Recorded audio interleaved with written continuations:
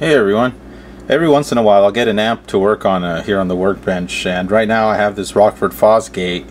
It's a Punch 150 that has some failed output transistors.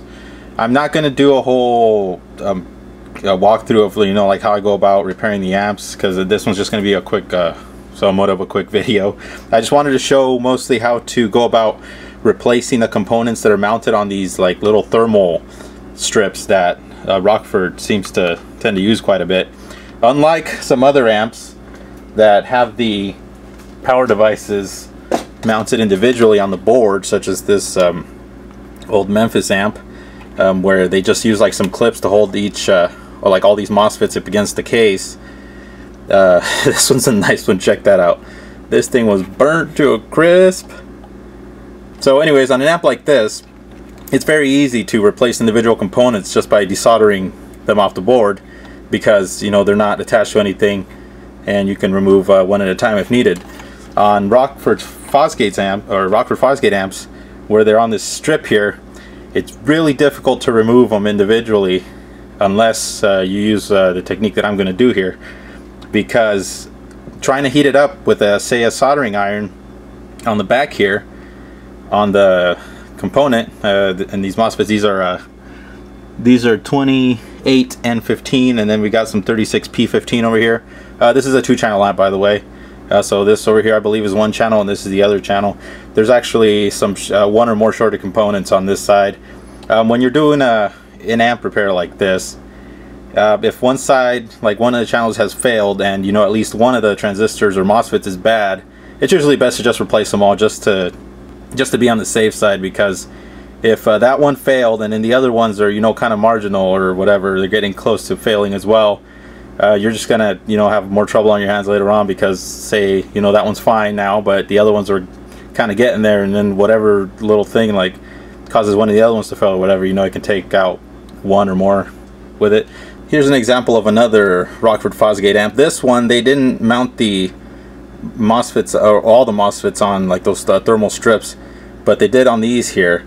And I've had some amps that have been previously fixed by other people before that I've had to rework because they've failed in some other fashion or whatever, where I've seen that they have tried to desolder these components off of the thermal strip by obviously heating it up with like a soldering iron at the tab right here, and then they're probably able to pry off the old part, but then to put the new one on, they have to heat that tab and try to get it to stick to the solder pad underneath, and it usually looks really messy, and then there's like a big blob of solder on it. As you can tell, like from factory, they're pretty flat, so they sit just I mean, yeah, they're soldered on the board, but they sit like really flush up against it. So then this touches the case, and then that's how they dissipate heat. In this case, we got a bunch of those thermal strips all over the place, but the ones we're interested in are mostly just the ones back here. So I've already taken the liberty of removing all the screws off the board. So then we got the case, we can move this out of the way, and it would be impossible to try to get these off while it's still attached to the case, even if I was trying to like heat it with a soldering iron there, just because of the fact that the whole case is the heat sink. So unless I was planning on heating up the whole case to temperatures where it would allow me to melt the solder underneath here, yeah, it's not going to happen. Alright, so the first thing we want to do is we want to remove these components off the board. The best way to do that is to use a solder sucker on each of the pins here and try to loosen them up as much as possible. It's because once we do that, then we can remove the whole little module as a unit. I believe you can buy the whole little assembly from like Rockford or something, but I have a feeling it's probably quite pricey because of the fact that you're basically paying for everything on there, and I'm sure they probably have some sort of a markup. Usually I'll just order just the MOSFETs that I need, and just replace them myself off the board here. Before I remove these from the board, I want to actually just wipe off the heatsink grease, because it's not going to help me if it's on there. And I'll just usually get like a paper towel and just moisten it with some alcohol and just wipe it all off as best as I can. Alright, I've got these partway done now. As you can see, I've removed solder from just the 2 side pins on each one of those MOSFETs, and that would be the base and the source on these. The collector is a lot harder to remove the solder from because of the fact that it's that the pin there goes directly to the plate on the back of the device, and these are the ones that are mounted to these plates.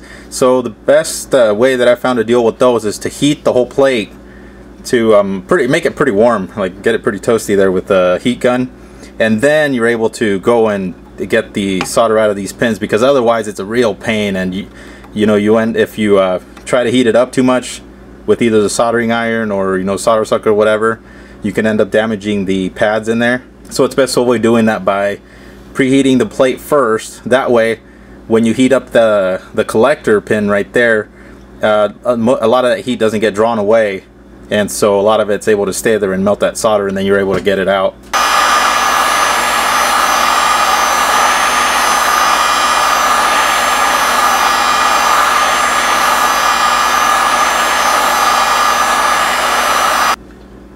It's a good idea to keep the heat gun moving back and forth. You don't want to concentrate the heat too much in one area, you kind of want to spread it out.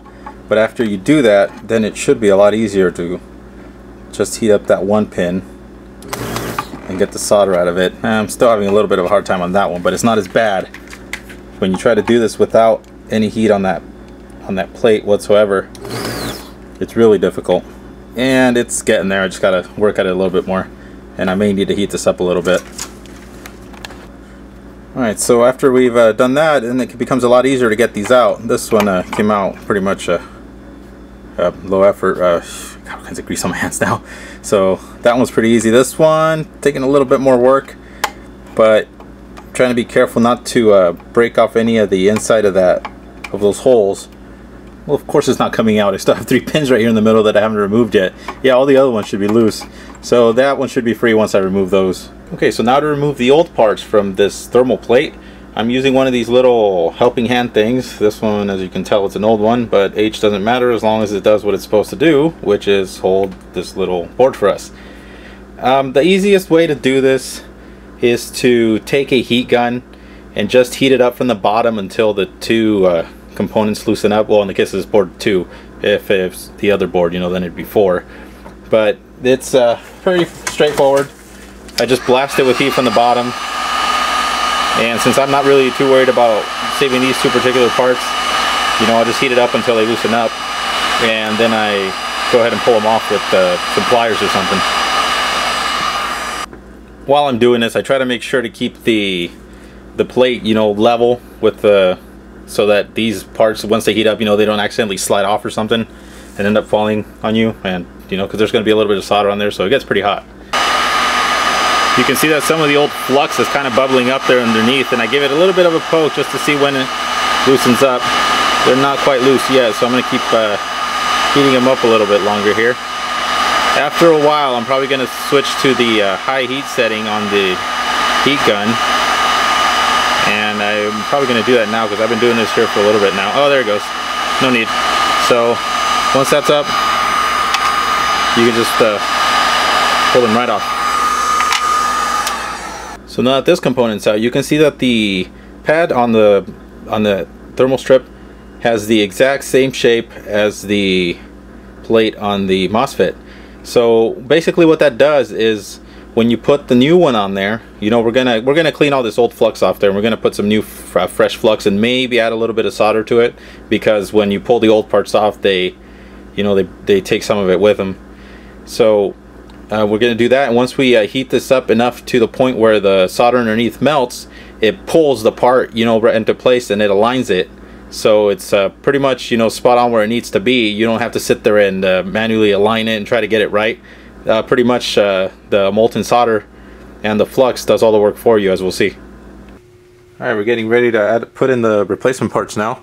I've put a little bit of solder, as you can probably tell right there in the middle of both of these pads right here, and that's to help replace some of the ones we lost when we removed the old components.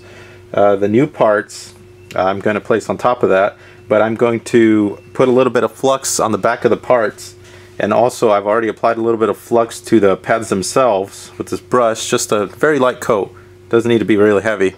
So after doing that and putting some like on the back of the replacement components, this one doesn't have it yet, but we can go ahead and put the new parts on, and then we'll begin heating. One thing you need to be careful with when working on some of these is that some will have a little SOT23 components, like in this little spot here where these pads are. This one doesn't have it, and it also doesn't have that 3-pin connector there. Those, I believe, are used for monitoring the temperature by the rest of the system, just to make sure it's not overheating or whatever. Just if you're working on one of these and it's got those components, you just got to be sure that, you know, when you're removing the old parts or putting the new ones on, that you don't accidentally knock them off or something and, you know, screw it up. Okay, so the new parts are on, and as you noticed, or as you can tell, I haven't put them on completely, you know, like aligned on that pad, and we'll see why. Well, I mean, part of the reason is because you'll see that once the solder melts, it'll just kind of pull the part into place, and it just makes it a lot, you know, easier. You don't have to worry about like trying to sit there and align it or anything. So we're going to begin by just gently heating it on both sides with the heat gun. You want to be a lot more careful when actually installing them than when you are removing them, because you don't want to damage the new parts. So I'm going to like just try to evenly heat the top and the pad, and then just like, you know, just gradually raise both of their temperatures, and then towards the end we're gonna, you know, blast the bottom with just the heat gun for a little bit until the solder melts enough for the two MOSFETs to like fall into place. And, you know, once that happens, then we just leave it alone and we let it cool.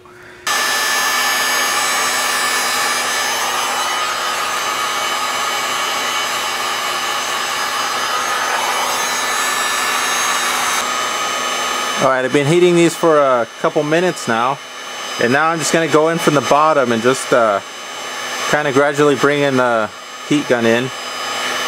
And once I start seeing the flux kind of bubble and start to boil, then that's when I'm going to go in with the tweezers and just kind of give it a nudge, and then we'll hopefully see the MOSFETs just kind of float into place. So it should happen any second now, and actually I can kind of see it happening now. There it goes. We saw that the one on the right just kind of fell into place there, and if I nudge it, it should just kind of get pulled completely, and there it goes. The one on the left here, let's give it a tap. Come on.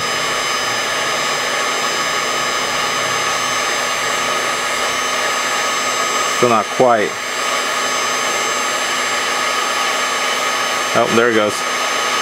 Now this one here didn't do so hot. There it goes. Now it's in place. So now I'm going to remove heat and just let it cool.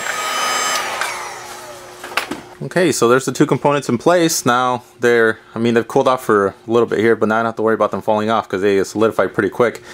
And as you can see, they're pretty well mounted on there. They're the alignment, actually the one on the left looks a tiny bit crooked, but it's not bad. I mean, it'll work just fine.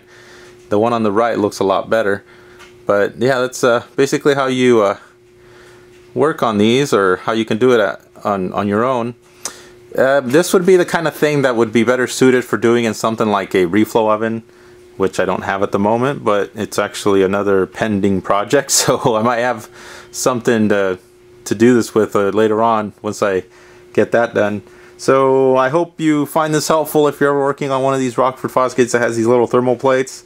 As I said, I'm not doing the whole repair of that amp on this video. That's I'll do one maybe eventually with a different one or whatever, because I still have to go through it and check and see if anything else is damaged. I knew that some of these were bad for sure, so that's why I'm replacing them. But yeah, as I said, hope you find this helpful.